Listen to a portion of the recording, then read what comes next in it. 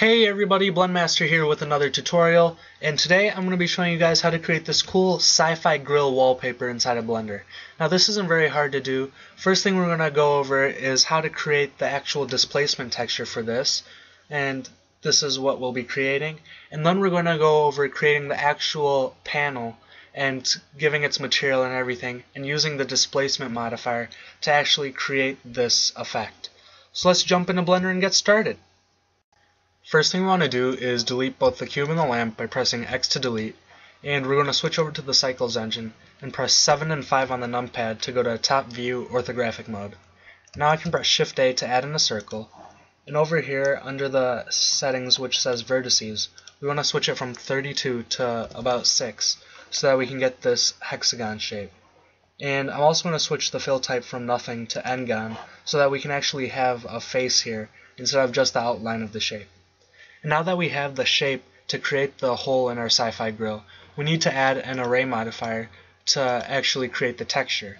And right now this is set to relative offset, so if we were to tab into edit mode and press S to scale it up, the second hexagon shape will increase its distance away from this first one so that the distance is relatively the same compared to its size.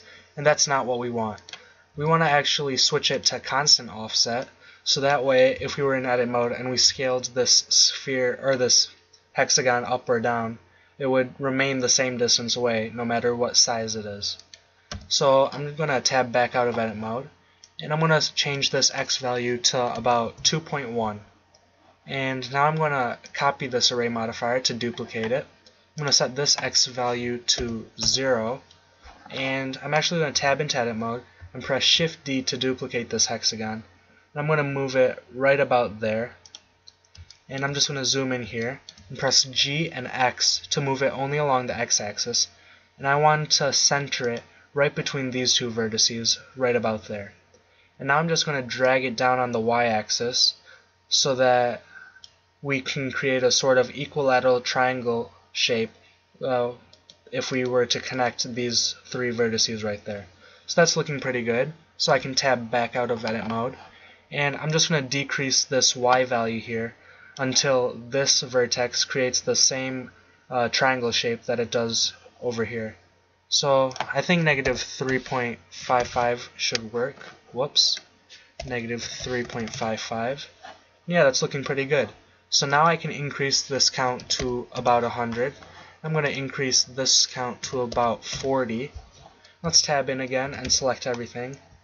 And I'm going to switch the pivot point from median point to individual origins, and we can press S to scale up these hexagons so that we can increase the space between each of these hexagons. So the more space there is, the more metal there will actually be on our sci-fi panel.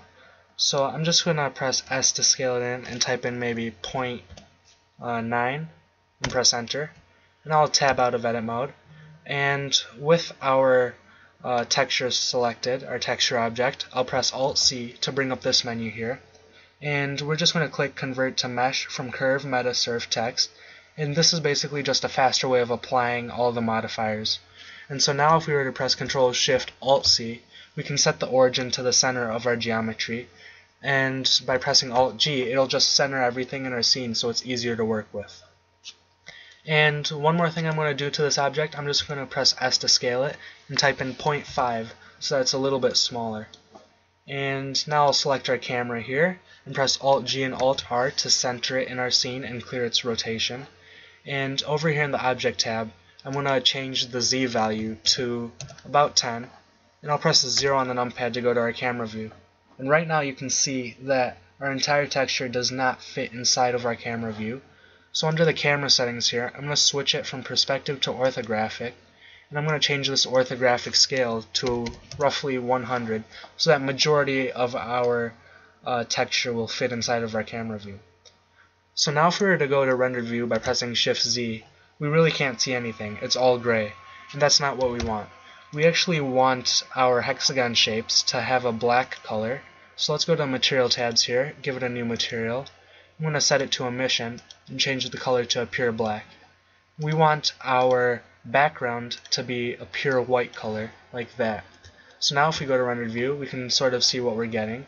And wherever there's a white value, that's going to be a displacement on our plane to create the actual metal. And wherever we have black, that's going to be transparent so that it's a hole inside of our plane.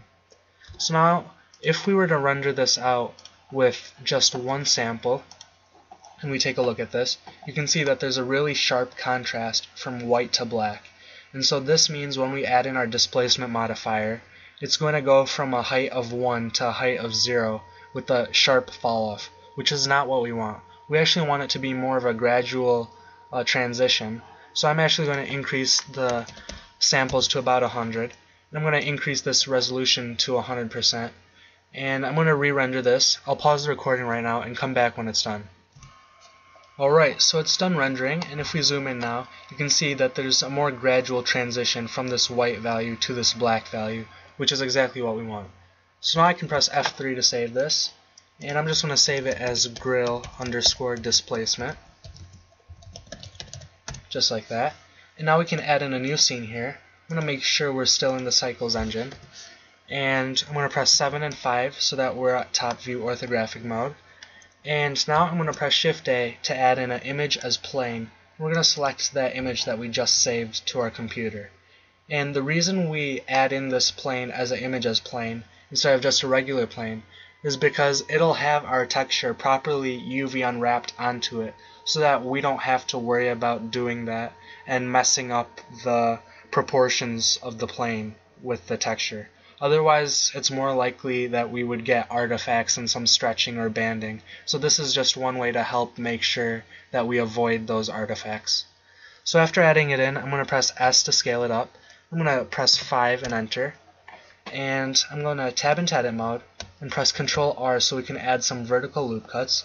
And with the middle mouse button, I'm just going to scroll up so we get 4 cuts like that.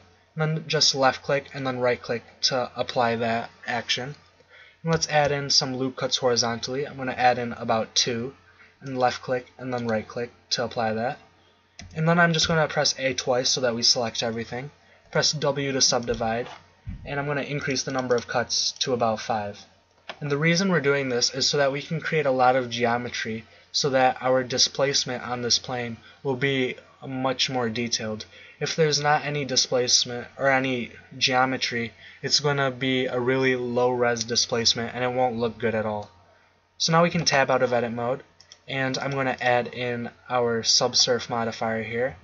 And then I'm going to add in a displacement modifier, and I'll add in another subsurf modifier. And for our displacement texture, we're just going to click new here. And if we click this button here, it'll take us to the texture tab with our texture already open so that we can edit it. And we want to make sure it's set to image or movie, and we're just going to select our grill displacement that we made earlier. And now we can go back to the modifier tab here, and if we take a look at this in solid view, you can see it's looking really crazy because the strength is way too strong. So I'm going to decrease that to about 0.01. That's looking a lot better. And let's change the shading to smooth.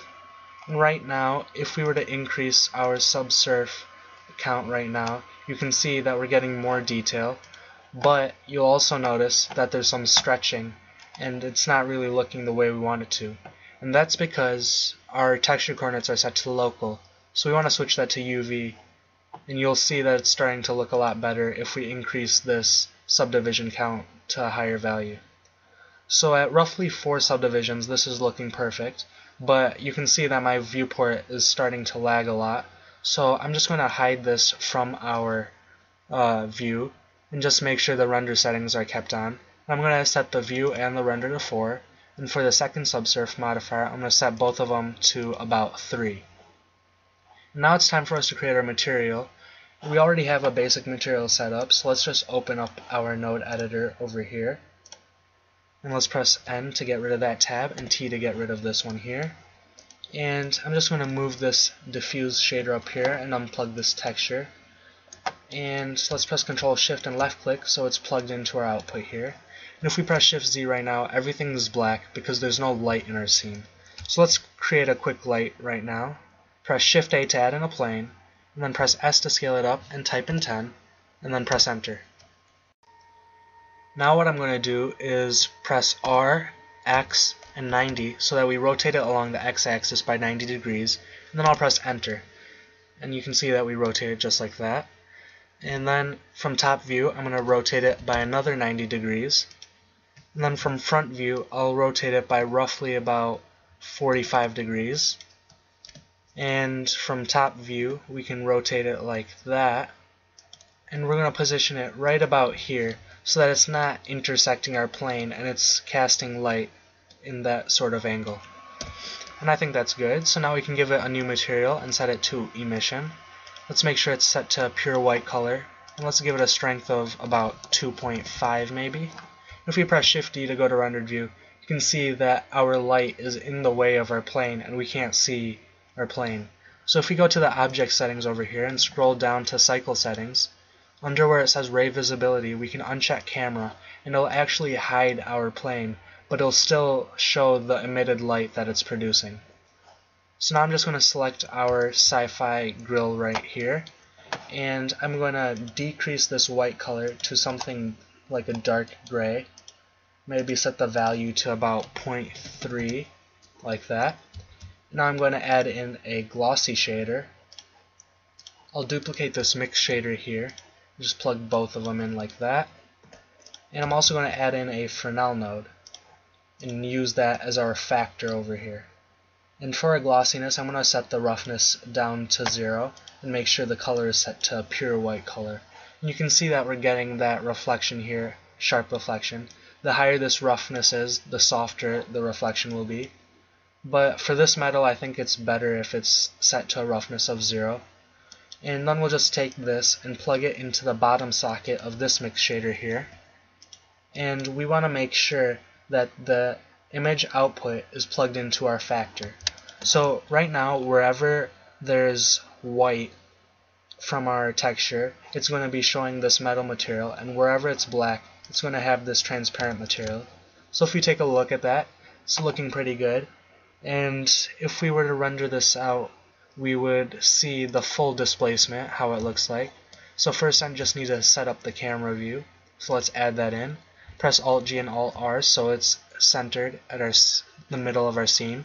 I'll press the 0 on the numpad to go to camera view, and G and the middle mouse button, and then just drag it back so that majority of this plane fits inside of our camera view. So I'm going to drag it back some more. Let's press Shift Z to see how that looks, and I think that looks pretty good. So I'm just going to come over to the render settings here. I'll set the samples to about 100. I'm going to render this out right now. I'm going to pause the recording, and I'll come back when it's done. Alright, so it's done rendering, so let's take a look at this. You can see it looks pretty nice. Right now it's not really that high quality because our resolution was set to 50%. But other than that, yeah, it looks pretty good. If you wanted, we could increase the light some more to maybe a strength of like 5 and see how that looks. Let's see. That might be a little too strong, so I might set that to roughly a strength of 3. And maybe I want to rotate this, change the rotation some more. Let's switch this to local axis, and I want to press R and X to rotate it along the x-axis. But I want to rotate along the local x-axis, so I'm actually going to press X twice and just rotate it up some more like that. And I think that should look somewhat better. Okay. And I'm actually going to increase this resolution to 100%. And I'm going to check denoising. And now I'm just going to render it out one more time. I'll pause the recording again and come back when it's done rendering. Alright, so there you have it. A cool sci-fi grill panel or wallpaper. And you can use this for many different things. You could even use it as like a car grill for the front of a car if you wanted. You could, if you wanted to use this in like a sci-fi scene for the grill on the ground, since this is a really dense piece of geometry, what I would do is I would recommend that you bake this out as a normal map and then use that in your scene instead. But on its own, I say this is a pretty good wallpaper which you could use for either your desktop or your phone or anything else you could think of. So yeah, thanks for watching this tutorial, guys. I hope you enjoyed and learned something new. If you have any suggestions for future tutorials, feel free to leave them in the comments below. And as always, thanks for watching.